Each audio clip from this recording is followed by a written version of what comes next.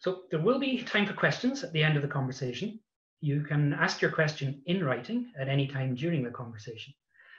Check the bottom of your Zoom window and you'll see an icon that says Q&A. So write your question in there. There are hundreds of you watching this morning, so we won't get to all your questions, but I do hope to choose and pose a representative handful. So Richard Moon is Professor of Law at the University of Windsor and former president of the Canadian Law and Society Association. He's an alumnus of Trent, Oxford and Queen's Universities. His many books include Putting Faith in Hate, When Religion is the Source of or Target of Hate Speech, and Freedom of Conscience and Religion. He's co-editor of a forthcoming publication from the University of Toronto Press, Indigenous Spirituality and Religious Freedom. Richard Moon is contributing editor to Canadian Constitutional Law and is the recipient of numerous awards for academic excellence, as well as for the advancement of equity in the university and wider communities. He's a regular panelist and contributor in online TV and print media. For example, a recent op-ed in the Toronto Star on the Harper's Magazine letter. Professor Moon's research focuses on freedom of expression and freedom of conscience and religion. Amyn Sajoo is scholar in residence at SFU, where he lectures in the School of International Studies with a focus on human rights.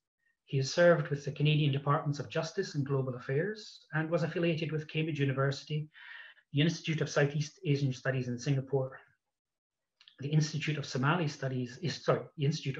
Studies in London, and McGill University.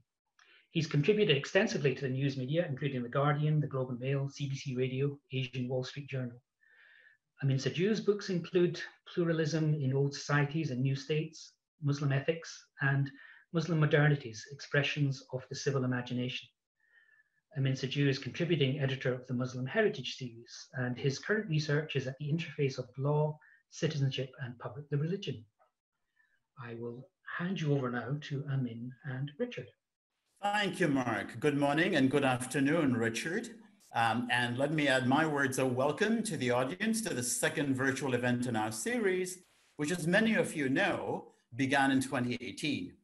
Thanks to the COVID-19 pandemic, this campus event has turned into a global one, and no masks or sanitizers required to participate. On the flip side, we have a cap of 60 minutes before the system says goodbye, which is a reminder of the limits of free speech. So let's get on to it. In a democracy committed to equal citizenship and pluralism, not just passive tolerance, but an ethic of active inclusion, freedom of expression seems to be everything. It can be creative and generous, critical and harsh. But we generally agree that without the space for articulation, democracy is stifled. Now, this is where Aristotle walks in and messes things up, because he insisted that citizenship required some serious bonding among people, what he called philia. Often this is translated as friendship, but I think that's shallow. What worried Aristotle was that without bonding, societies would be ripped by polarization. Civil society absolutely needs philia, an ethic of civic commitment. Nearly 1,000 years after Aristotle, another Mediterranean thinker, the Tunisian Ibn Khaldun, warned about the same peril of social rupture in a society that lacked what he called asabiya, the bond of social solidarity. Khaldun was not talking about religious solidarity, but about civic solidarity. Ultimately, this is what allows everyone to belong, no matter their gender, sexual orientation, religion, race, color. Take it away and we have tribes, not citizens. That's what Aristotle and Khaldun were afraid of, and it sounds awfully resonant at this time. So, if philia and asabiya matter so much, then what happens when free expression erodes them? Now that's where the poets come in, like Ogden Nash, who had this to say in 1933, when the Nazis were running rife with tribalism. Any kiddie in school can love like a fool, but hating my boy is an art. Well, I'll let you digest that. And meanwhile, I can hardly think of a better qualified Canadian to take us through the ins and outs of free expression and hate speech and how religion fits in than our guest today. Last year, as some of you will recall, when my onstage guest on freedom of religion was Professor Benjamin Berger in Toronto, and we spoke about the ins and outs of that freedom, Ben and I at the end said to each other, we absolutely have to get Richard Moon into this conversation. And now here he is with my deep appreciation for taking the time from his heavy schedule in Windsor. Welcome, Richard. Thanks so much. And thanks so much for inviting me and including me in this. I'm just delighted to be part of it. Well, it's fantastic to have you on screen, though we're sorry we can't have you in Vancouver, which is what I had been hoping. Let me get to our first question, which is really about what we mean by expression. It can, of course, be written or oral. It may be artistic. It may even be body language, such as what you see on the screen, taking the knee, maybe a peace sign, or even giving the finger or the Black Power salute. And some regard it as the very basis for exercising other rights. Now, Richard, why is freedom of speech that important? And personally, how did you get into this particular field of law and its politics?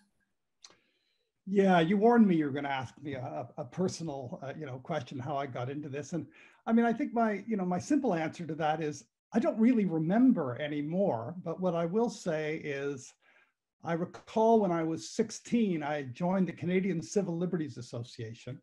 And whatever it was, I had an interest at that stage in my life. And I grew up in Guelph, and I remember taking the bus down to Toronto to attend the annual general meeting at the time. And I suppose since then, perhaps before, but certainly since then, it's been a real interest of mine. Religious freedom, equality rights, and free speech.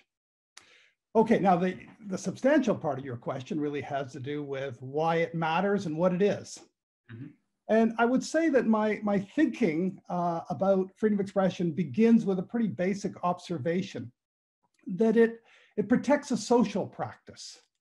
Because often when we think of rights, we think of the individual's liberty, the individual's right to be free from state interference. But freedom of expression is not simply that. It in fact protects the individual's right or freedom to participate in a deeply social practice, to engage with others through communication. And I think a lot follows from that, and maybe in the course of the next hour, we can explore some of the implications of that. But I think the important recognition is that we become individuals capable of thought and judgment when we join in conversation with others, when we participate in collective life. I think some of your observations, the introduction, were pointing to that idea. Our thoughts and our feelings take shape when given linguistic form, when we express them in language and put them and present them to others. I also think through communication, we're able to participate in various collective activities like the development of knowledge or self-government and so forth.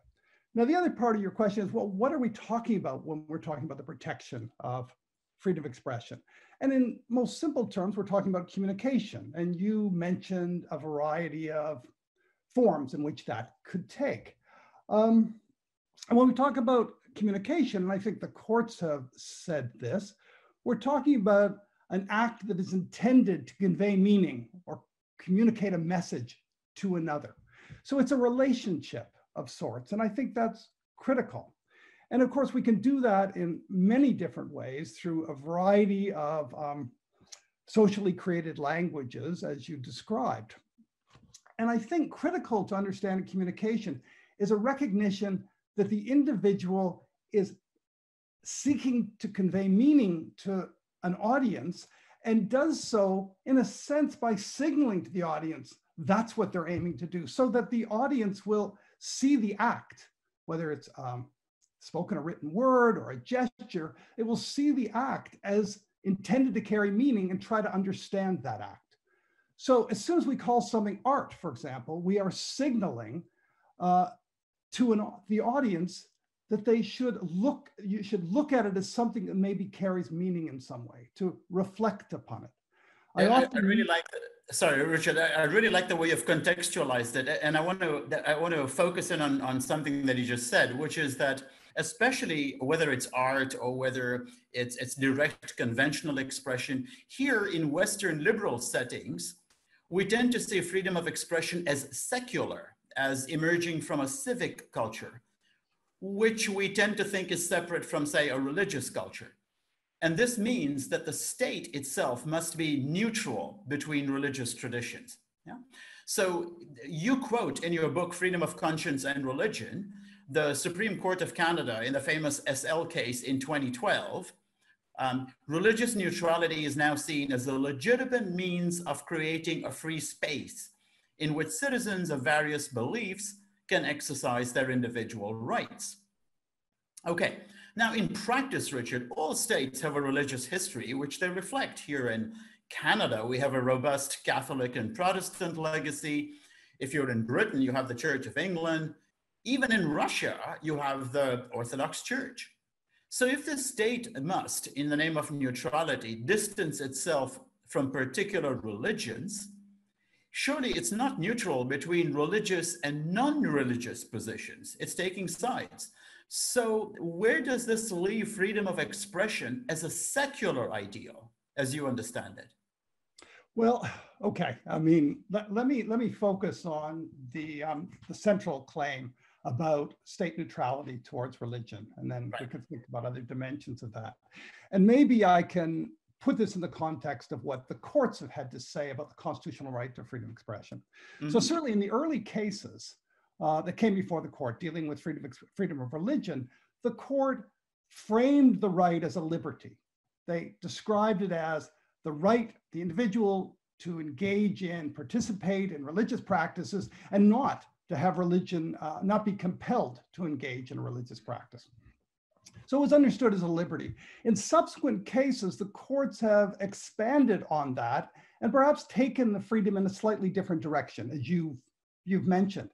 The court talked about freedom of religion as requiring the state to remain neutral in religious matters. The state should not support or prefer the practices of one religious community, and it should not restrict religious practices unless it has a good and strong reason to do so.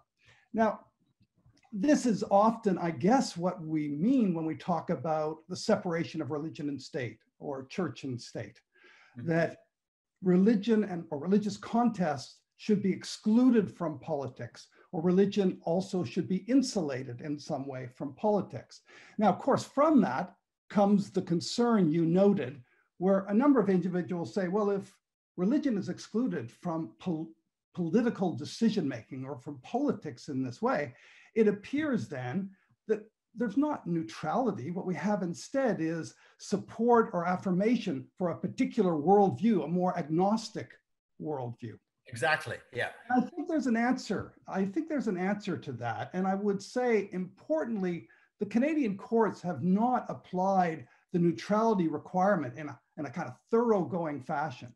First, let me note that they've said that the state can support religious institutions like religious schools if it does so in an even-handed way, if it supports religious schools from all different groups and ensures there is a non-religious alternative. That's one way in which there need not be a complete separation. Secondly, the courts have fully acknowledged that religious practices, religious belief systems have played a large role in the country and are reflected in a variety of ways. And nobody imagines or expects that we're going to sandblast every indication or sign of religion from our historical record. Well, in some societies, they might want to do that. Well, I know that. I realize that. And so, in fact, there's a willingness to acknowledge and recognize that, in fact, there are indication signs of our historical religious origins.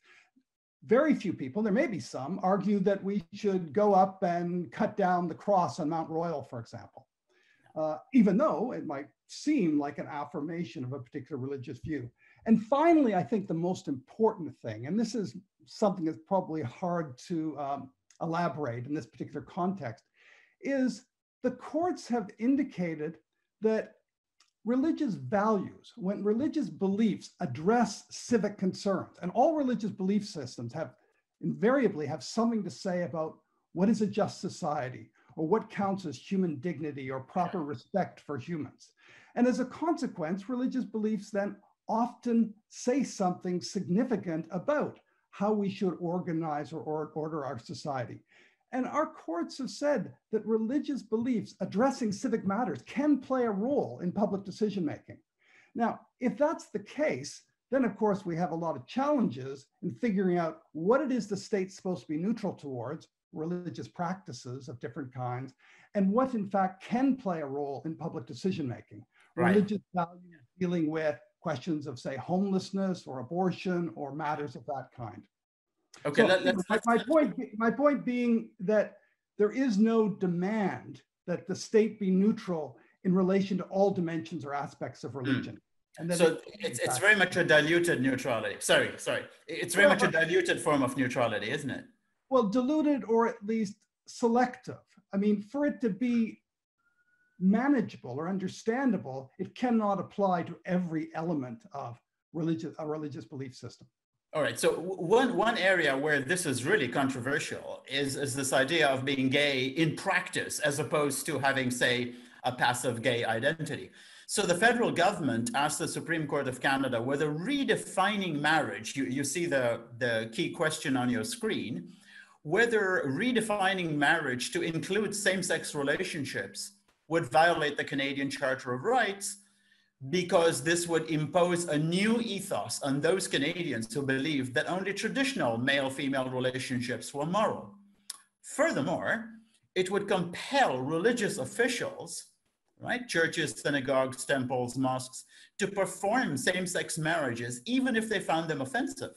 Now, the court responded no to the first question, that the equality of gay and traditional relationships did not violate freedom of religion, but it said that requiring religious officials to perform same-sex marriages would violate the charter.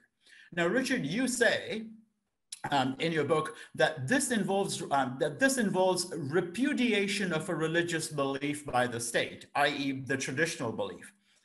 But the law is not the same, of course, as ethics or morality. I can respect the law prohibiting discrimination against gays, so I'm complying with the law, but still hold firmly to my moral beliefs about that, just as I would say with gambling or drinking alcohol.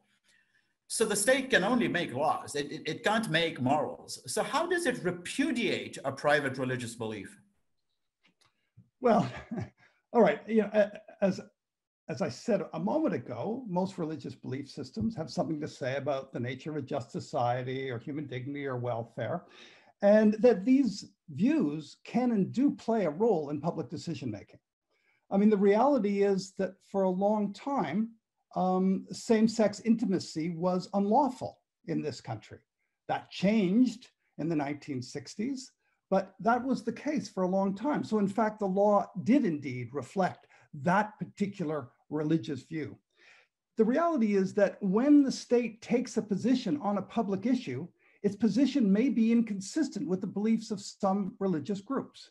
And so when the state forbids sexual orientation discrimination, and even more obviously, when it recognizes same-sex marriage, it really is taking a position.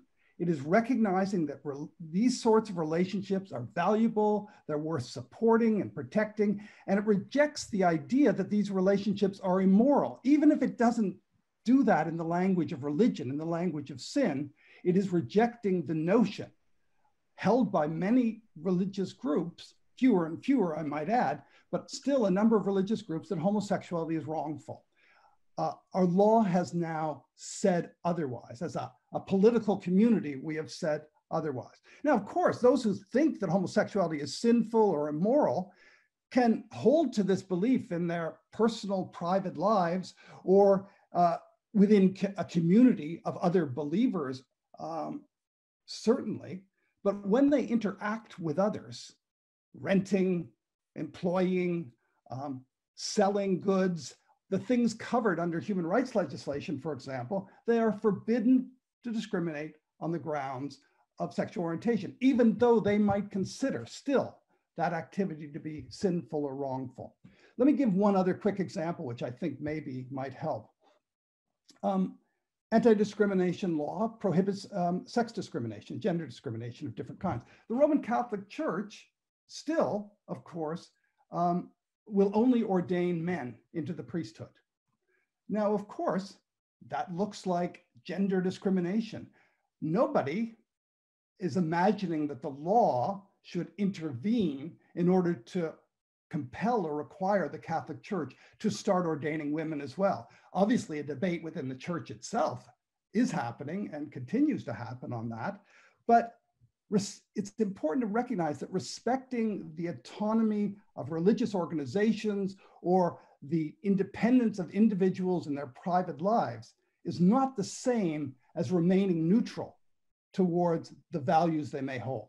Okay, let me take you up on that, because the impression I'm getting here is that the state may think it's repudiating something, and you're saying that it's governing that in the public domain, but sure, people are free in their private domain to have whatever beliefs they want. Now, yes? Sure. I mean, lots of people hold various racist views and live in accordance with those views in their personal life. But sure, we don't, that's wrong, but we don't think there's a role for law necessarily to try and intervene and somehow reshape who they decide, who their friends are or family members are, whatever it might be. But the reverse, sorry, Richard, but the reverse could happen. So it's interesting how the state interferes with the expression of religious orientation in the name of neutrality. For example, you discussed the Quebec Charter of Values, which in one form or another has been espoused by all the major parties in Quebec. And in effect, it targets Jewish and Muslim forms of expression, such as wearing the kippah or the hijab or the niqab. Now, this is our version of a European practice, which we see especially in France and Belgium. And it's defended in the name of state secularism and neutrality. Now, it seems to me that typically the secular side will say, we can't have this, quote, irrational religious beliefs, and therefore the state needs to be neutral and secular. But I can think of nothing more irrational than the state telling people whether they can wear a turban or a kippah or a hijab in a particular context. That strikes me as remarkably intrusive and irrational. And then they put in the word in Quebec law, conspicuous sign. Now, a Sikh turban may be conspicuous, but so is a Mohawk haircut. Where do we get off using such subjective language and then messing with private beliefs? So it seems to me driving a cart and horses through this neutrality idea, no? Well, yes, I agree with you. And I think most people recognize that this law would almost certainly, would certainly, I don't even think I have to add almost, would certainly be understood as breaching the Charter of Rights, that it does breach religious freedom, certainly as we have understood it in this country and as the courts have interpreted. I don't think there's any question. And so that's the very reason why the Quebec government included within this bill the notwithstanding clause to insulate this law from charter review.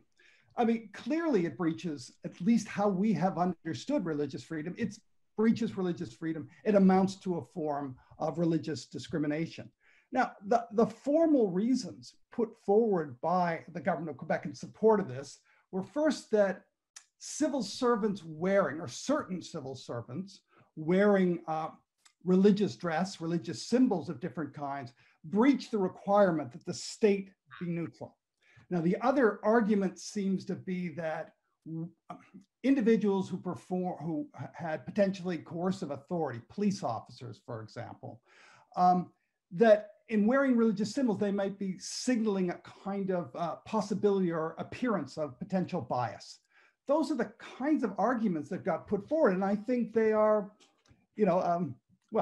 fallacious. They are just kind of weak and sad kind of arguments, embarrassing. Irrational? Yes, okay, irrational being the word. Which is the word that they throw at the religious side, right? Yeah, and it's plainly, I think, personal expression. Somebody might be a police officer, a Sikh man wearing a turban or wearing a kippah. It's clearly personal expression, personal religious expression, stemming from, most often, a sense or understanding of obligation under the faith, sometimes signaling membership in a religious community.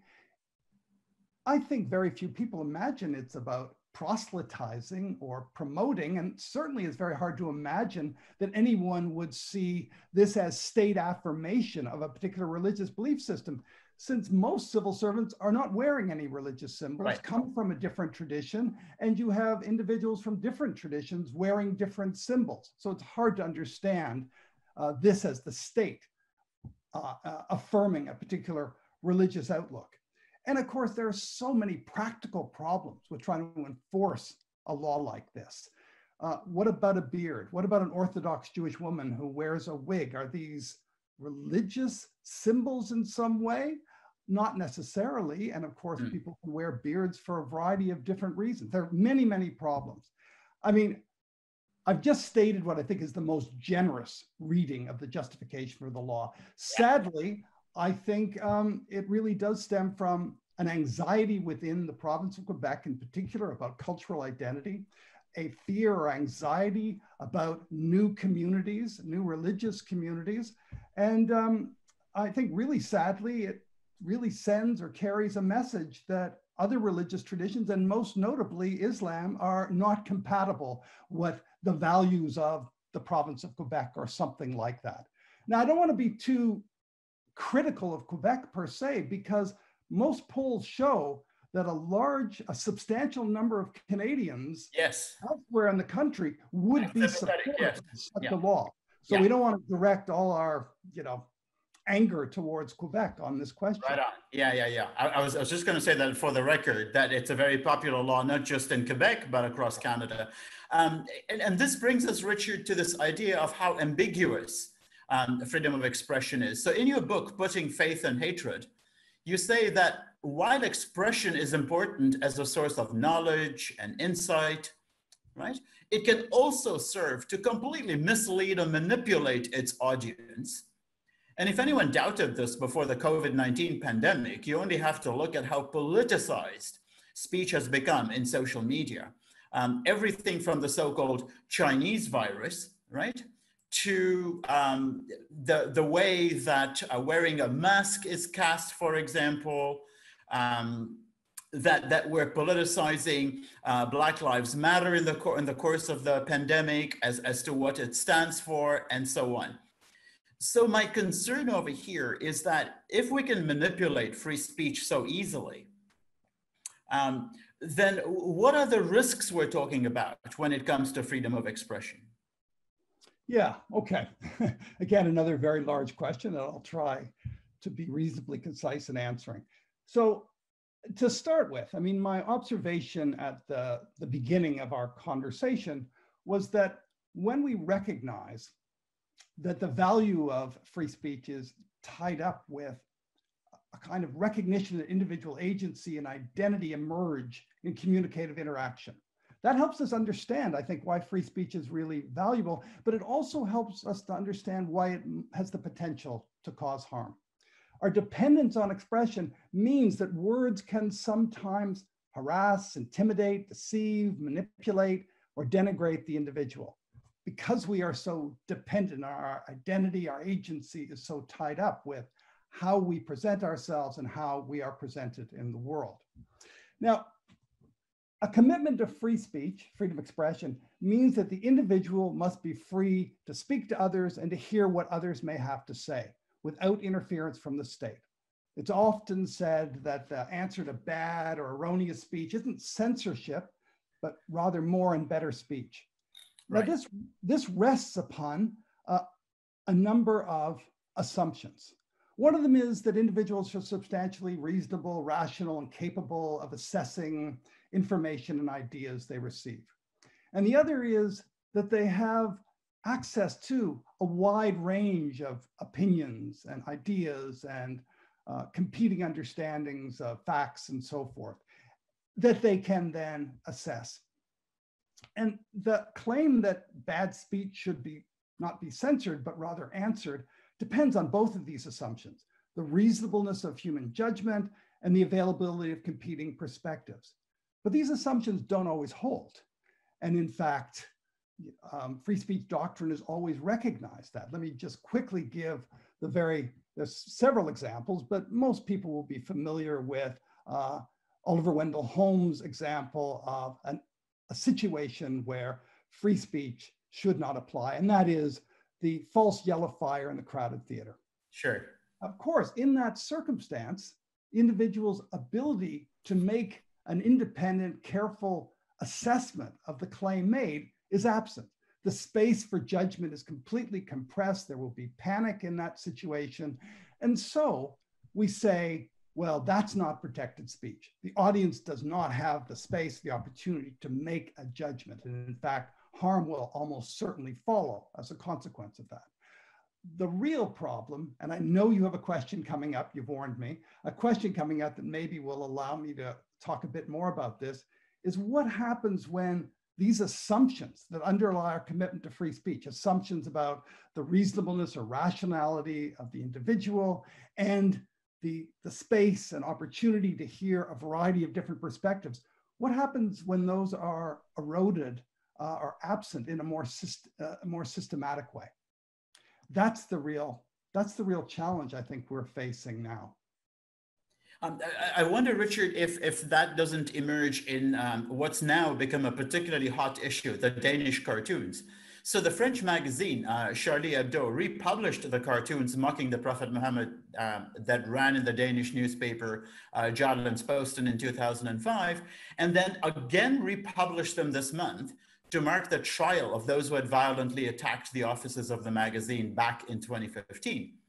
So Charlie Hebdo claims that reprinting the cartoons is satire, and in light of violent acts by militants who claim to be acting in the name of Islam, though as a Muslim, I'd say they come across as old-fashioned gangsters without a clue about any religion, the French president, Emmanuel Macron, defends this as the right to blaspheme. Now, at Columbia University, Professor Mahmoud Mamdani has said that this is not about blasphemy, it's just plain old bigotry. And the great German writer Günter Grass says that he's reminded of Nazi-era anti-Semitic cartoons published by Der Stürmer. So if we agree that free speech is about a pluralist, democratic society, Richard, do you think such cartoons advance that goal? Okay. Again, that sounds like a loaded question at the end for me, but okay. Now, one of the challenges, of course, with the Danish cartoons, the cartoons of the Prophet Muhammad depicting the Prophet, were that, of course, as cartoons, there were very different ways in which they could be read or interpreted, very open textured in character. And so that was one of the challenges of figuring out, well, what is the harm here? And there were very different understandings of the harm operating. And of course, as you've alluded to, I mean, one harm that was identified was they seem to reinforce stereotypes of Muslims in different ways, could even be understood as a form of group defamation. And strong objection, as you know, was taken to one cartoon in particular, the one that depicted the Prophet's turban as a bomb. Now, the cartoonist in that case, was a little bit unclear about his meaning, but at one point said, no, he wasn't trying to say Islam was a violent religion. It was that some people are using the religion as a justification or excuse for violence. But certainly there's no question that that was one of the concerns, that it really was depicting or suggesting that to a more general audience that Muslims held certain views or had a certain kind of attitude or disposition to violence. But the other complaint, and how it ended up being framed in the courts, rightly or wrongly, was that it was objectionable to mock or ridicule matters that were sacred to members of a particular religious community, in this case, Islam. And certainly that's how the complaint came to be understood by members of the larger, broader community. And that raised all kinds of challenges because generally speaking, it has been accepted that, well, attacks on believers, on individuals, the members of a group, can be restricted under hate speech law if the claims made are sufficiently extreme. But that attacks on beliefs, on the beliefs that individuals or groups hold, have to be open to the fullest debate, including ridicule, et cetera, et cetera. Which is a really artificial separation, isn't it? Well, in the abstract, it's not. In practice, it can often be very difficult to say. Especially for a vulnerable group. No, absolutely. No, without question. And of course, I have a few chapters in my book trying to explore how difficult it can sometimes be to determine which it is. But I certainly think if we understand the speech, the cartoons in this case, as mocking or ridiculing or attacking beliefs in some way, then they can't really be subject to legal restriction because the harm is what we would describe as offense.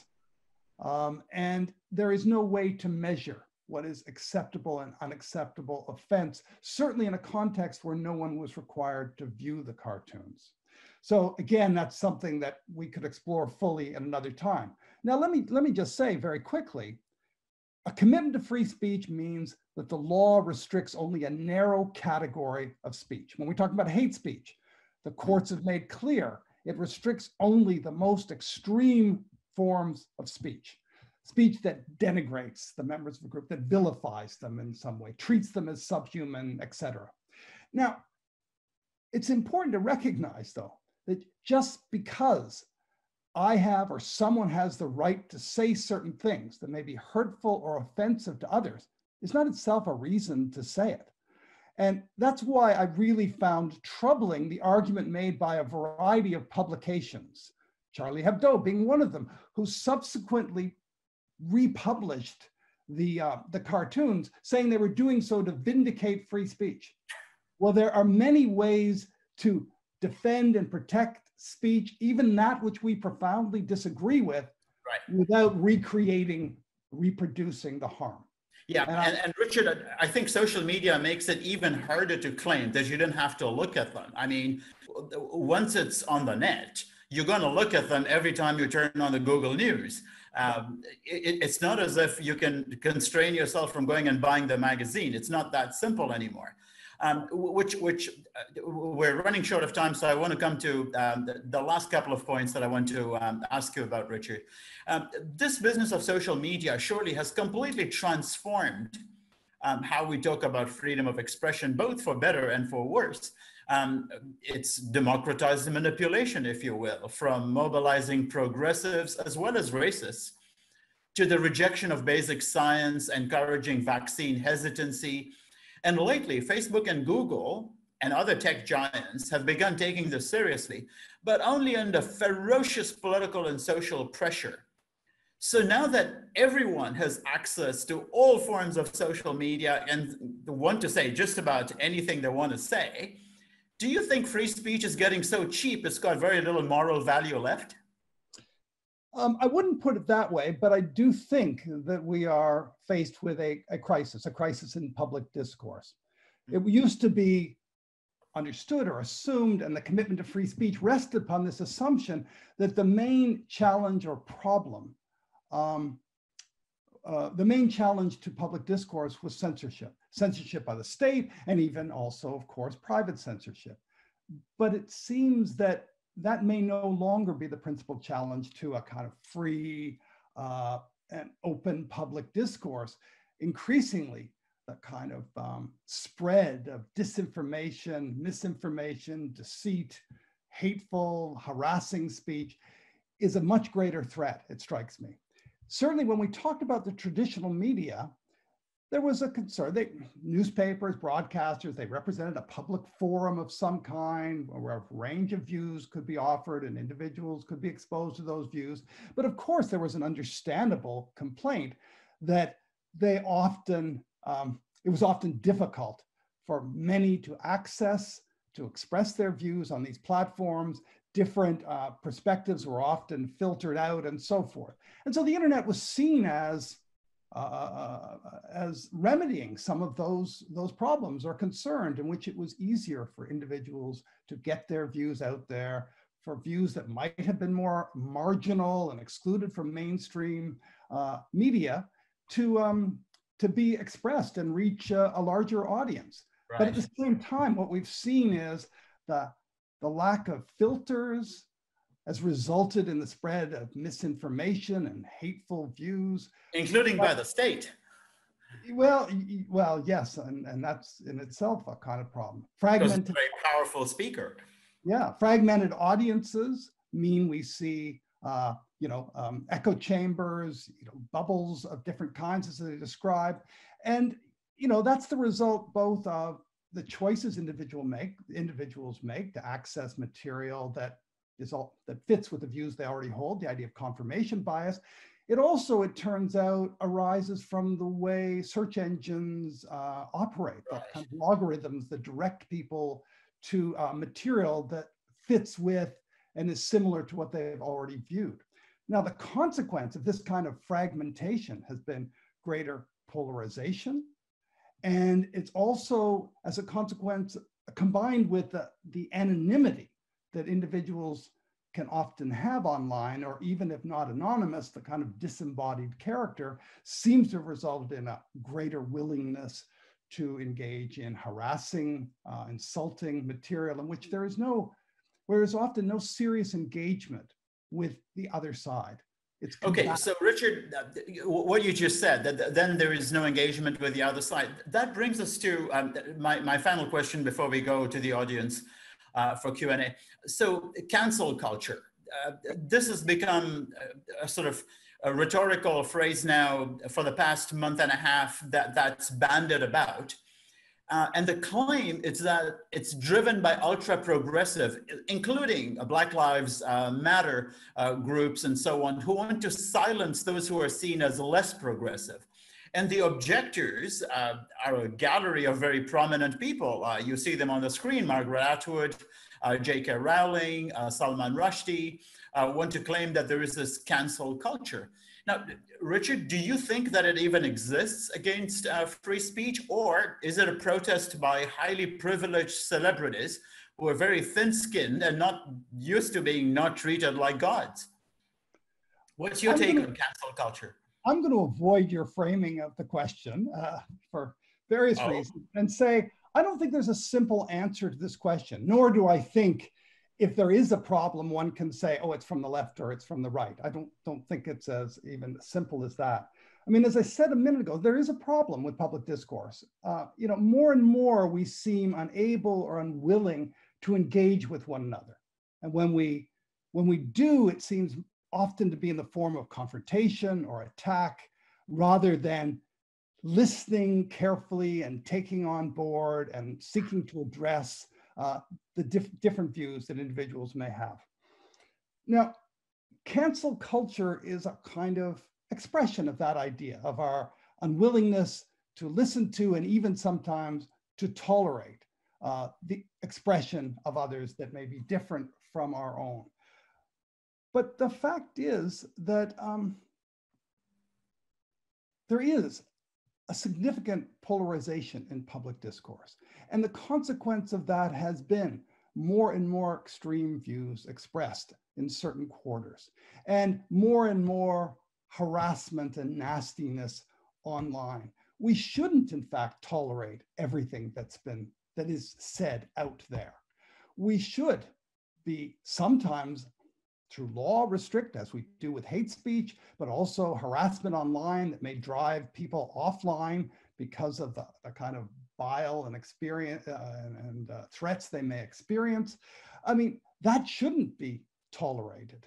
The problem is that we may have very different views about what should be tolerated and not tolerated. And the one thing that struck me about the Harper's letter, which is referred to here, is that it turned out that the different individuals who signed that letter had very different views about what should be tolerated and not tolerated. Yes. So we're all committed to free speech at some level. We just have different views about what is acceptable speech, what should be tolerated. So it's fine to talk about cancel culture, but it ends up, how one applies the term very much reflects one's view about what really is the Which is always the case with political rhetoric, isn't it? Depends how you hear it. Richard, let's give our audience a chance to jump in. So Mark, what are we hearing? And I'll get out of the way for a second. Hi, yeah, so yes, a lively list of questions here. I'll try and pick a few. So the first one is local. So BC's Chief Health Officer, Dr. Bonnie Henry, has received death threats and abuse in response to her public role on COVID-19. And that's been attributed, at least in part, to Dr. Henry's gender. It happens to women in positions of power in the public eye. Should the law treat that gender-based abuse as hate speech? Well, I mean, if these are death threats, of course, we don't have to think about hate speech. I mean, that's unlawful, unacceptable. And certainly, sadly, it seems to be the case that women in public life, politicians and so forth, get a kind of bile and sometimes outright threats that others don't get. And that's awful and shocking. Now, with that said, I mean, just to return to hate speech briefly, I mean, hate speech laws used to apply to only certain kinds of groups, mostly race, religion, and it's not that long ago that sex or gender was in fact included within the criminal code as one of the grounds upon which hate speech could occur. And we have, of course, begun to more clearly recognize, I think as the public, but also through the courts, that in fact, that is a serious problem. Hatred directed towards women, misogyny. It turned out that, well, there was a case in Ontario not long ago concerning Your Ward News, a community publication in which the judge in fact found that the speech was anti-Semitic and was misogynist and breached the hate speech law on both those grounds. We all, we remember, certainly those of us in the city of Toronto, remember the van attack in North York, where the individual drove a van down the sidewalk and killed a number of people. And then we discovered he was deeply immersed in the incel online sites, which supported reinforced misogynist thinking. So certainly it's a problem. It needs to be thought about. In the case of Dr. Henry, it's awful and it's tragic. But of course, death threats are unlawful in and of themselves. Richard, if I may, briefly, do you think if we also treated it as a hate crime, not just say, you know, criminal harassment and so on, would that spark a backlash with people saying, just because we're disagreeing with the provincial health officer on guidelines, you're throwing the hate laws at us? Well, again, if somebody's making death threats, that's a different matter.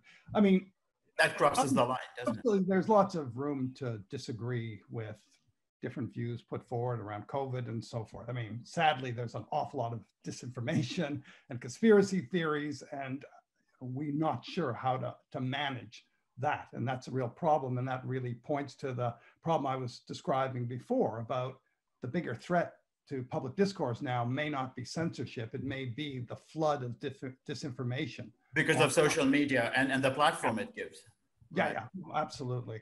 So obviously individuals can take issue. It's when it involves the expression of hatred and in this case, death threats that, you know, it should not be permitted. There's a number of questions about the public role or the position of power of the speaker. So would you agree that the freedom of expression varies according to the role in society of the speaker, that a head of state or a public figure has a different impact in what they say, and therefore they should have different rights or obligations? And should that apply maybe to groups of people too and their social and economic capital or power? Yeah, I mean, it's a fairly abstract idea. I'm not sure. Obviously, politicians have a certain responsibility. To this point, we have mostly insisted that the remedy, if they have not in fact breached the law, is a political remedy. I know there have been issues about well, what happens when a politician lies? Can they be held accountable for that lie? As you probably know, one of the challenges around that is, sadly, most of our political discourse has assumed the character a long time ago of commercial advertising and involves spin and statements that can be often misleading and deceptive. And I don't even incitement. Yes, yeah, although I hope not in this country very often, but certainly in different places in the world. Oh yeah, I mean, somebody in a position of authority who encourages, I mean, as we saw in Rwanda, many years ago now, who encourages violent acts, of course, has a very particular responsibility, and we should be alert to that most certainly. I mean, anybody has an obligation or duty not to incite violence against others. But of course, individuals in positions of political authority may have even greater responsibility on that front.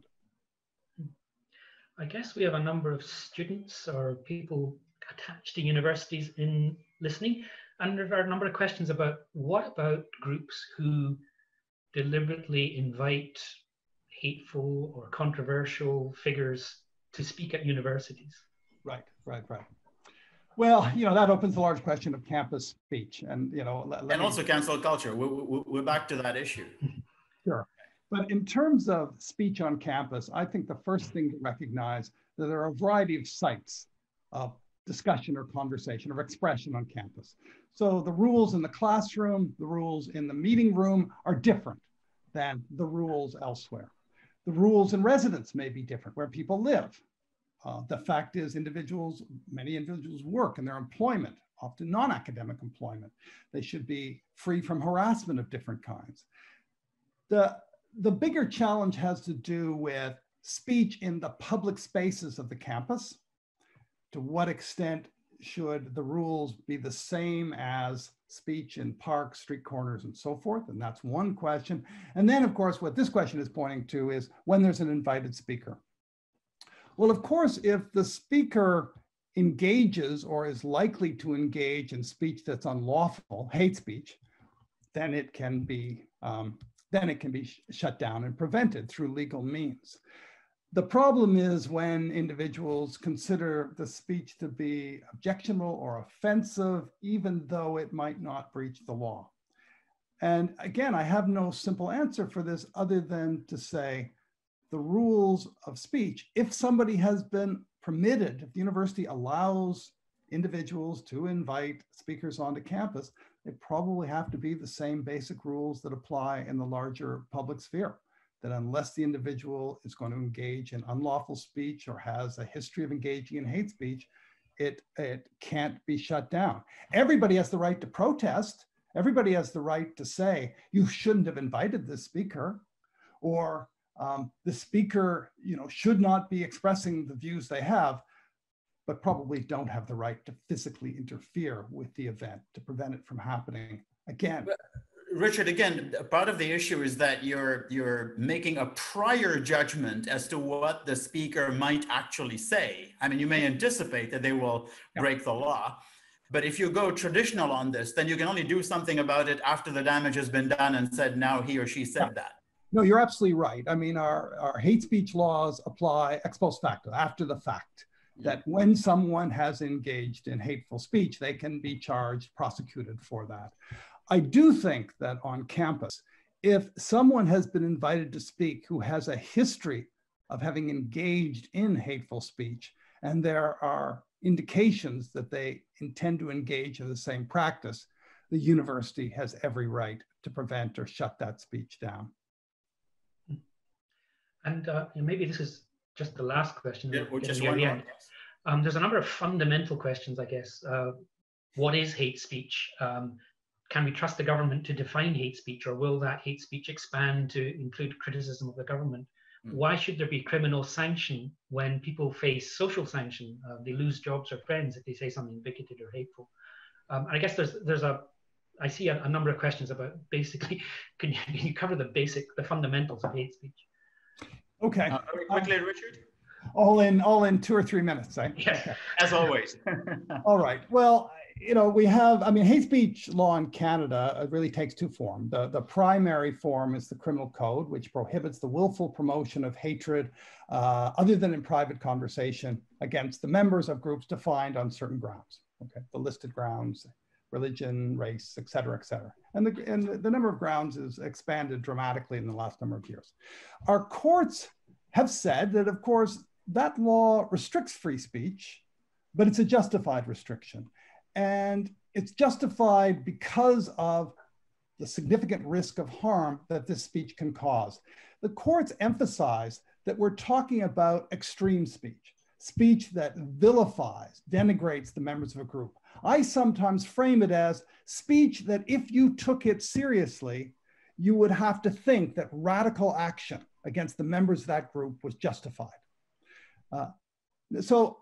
And I think when we talk about hate speech, it's important to recognize that at the core of hate speech is a claim that is false, a claim that the members of some groups are less human than others. And usually that takes the form of a particular factual claim, that the members of this group are dishonest or ignorant or tend to be violent.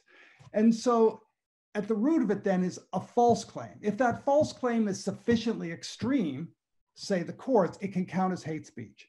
So as long as we understand hate speech in that way, an awful lot of bigoted speech is still permitted, still happens. Stereotypes and so forth are all over the place. We know that. And they are not caught by hate speech law. A number of provinces, including British Columbia, also have within their human rights codes laws that prohibit, a provision that prohibits the publication or signs that can be understood as likely to expose the members of a particular group to hatred or contempt. Now, that whole process is a different one, and the ordinary remedy, if a breach is found, is different. It's usually an injunction of some kind to require that behavior cease and desist. Now, the main problem, it strikes me, with hate speech now is how much hate speech has worked its way into mainstream discourse. Hate speech laws probably only work when hate occurs at the margins of public discourse. And we're worried about individuals in these marginal sites encouraging and emboldening one another with the consequence that they may engage in harmful, violent action. A mosque shooting, gay bashing, actions like that. As hatred, hateful views work their way into mainstream discourse, as increasingly they have in very worrying ways, it's not clear how effective a legal response can be anymore. Richard, we'll have to get you back to just discuss that last point about the fundamentals. Mark put that very gently as, oh, a few questions about that, but I think it's worthy of a whole session. So we have to close before the system shuts us down. Broadly, it seems fair to conclude that a big part of pluralism is about developing a thick skin, as Richard was pointing out. There's so much hate speech around in a time of angry polarization. But to say we should now dump any protection from hate speech, of course, I think would remind us of what the late Ruth Bader Ginsburg said, was throwing away your umbrella in a rainstorm because you're not getting wet. We need the protections more than ever, and some of us have rather smaller umbrellas than others for that kind of protection. So in closing, my deepest appreciation, Richard, for sharing your wisdom and your passion, and to the audience for sharing your time with us. And please stay tuned for our upcoming episodes. Mark, you get the last word? Yes. So yeah, I would like to thank Richard and Amyn, of course, and everybody who joined us. I also need to thank the sponsors of this, the Liberal Arts and 55 Plus program, of course, but also the SFU Center for Comparative Muslim Studies, the SFU School for International Studies, the SFU Office of the Vice President External Relations, and the Ismaili Center, Vancouver. So as you can see on the slide, we have another conversation coming up. Join us on November 14th, Why Can't I Be Where I Want, where Amyn Sajoo will be in conversation with Antje Ellerman. Now this conversation has been recorded. If you check the Liberal Arts and 55 Plus program website by Friday, we should have a link or we'll have the recording posted there. The Liberal Arts and 55 Plus program website URL, if you can remember this or scribble this down quickly, is sfu.ca/, liberal-arts. That is all from us for now. Thank you, everybody. Thank you very much. Thank you. Thank you, Thank Richard. you very much. And our team.